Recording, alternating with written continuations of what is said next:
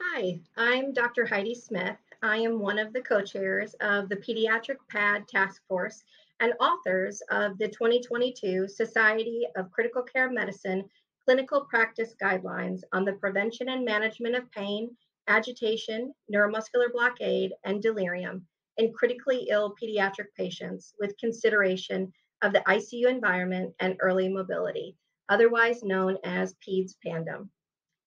How do the PEDS PANDEM guidelines relate to the ICU Liberation Campaign?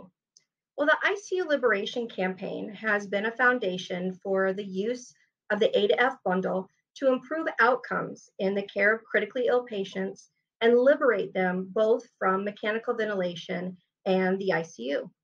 One of the goals behind the creation of the PEDS PANDEM guidelines was to highlight the pediatric specific literature that advocates for the implementation of bundle elements for critically ill infants and children. Though the guidelines were not organized in a fashion to address every bundle element, the questions that were answered in the guidelines address many aspects of the A to F bundle. Specifically, PEDS PANDEM addresses the A and C bundle elements.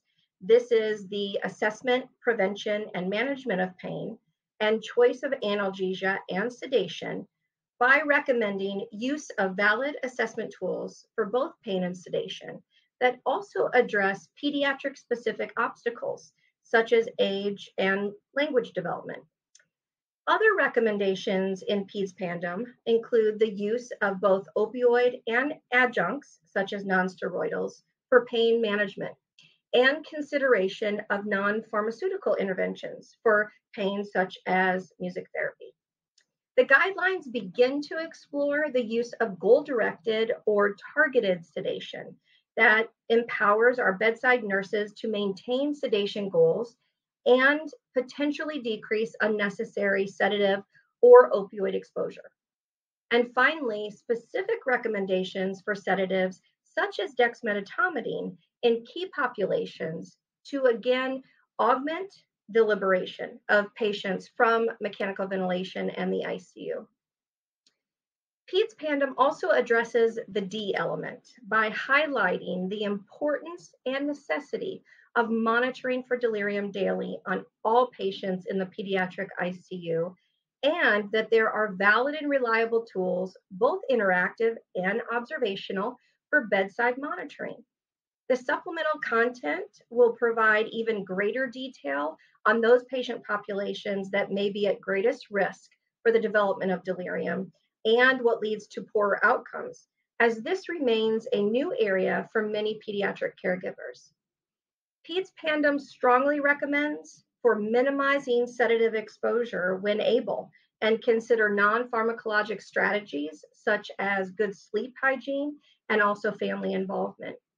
The guidelines do not support the routine use of haloperidol or atypical antipsychotics for treatment of delirium, though they may have a role in the management of severe manifestations seen in both hypoactive and hyperactive delirium. Finally, the guidelines also touch on both early mobility and family engagement and empowerment. The evolution of care using early mobility continues in the pediatric realm with excellent programs such as Pick You Up, among others that have safely and effectively mobilized critically ill children.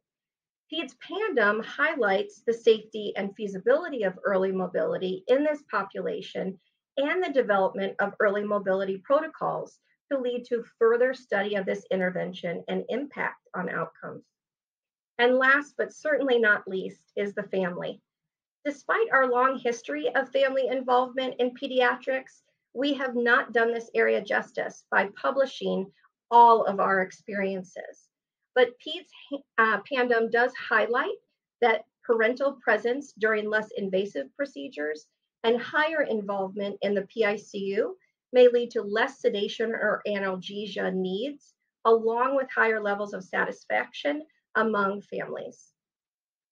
The PEDS PANDEM authors look forward to sharing the first pediatric PAD guidelines and encourage ongoing collaboration and support for future studies in pediatric critical care.